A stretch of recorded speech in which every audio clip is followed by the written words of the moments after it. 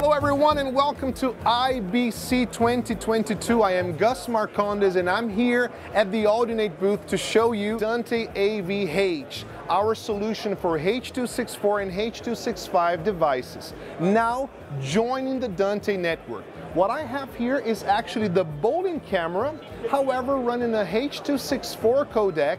And this image, as you can see, it's being displayed directly from our Dante studio, running inside or alongside OBS, as it could be doing with any other software.